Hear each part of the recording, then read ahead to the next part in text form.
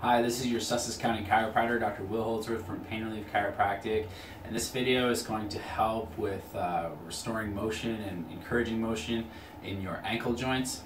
People sometimes they roll their ankle. They're trying to get more strength in this area. They're trying to help increase the motion, decrease pain. Really helpful for people with any sort of ankle problems.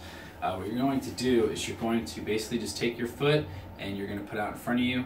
We're going to do the alphabet. So you're just going to go and make an A like that, and don't worry about crossing around and going the wrong, overwriting on different lines.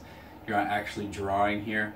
You're just going to take your foot and you're going to just try to make as big of letters as you can.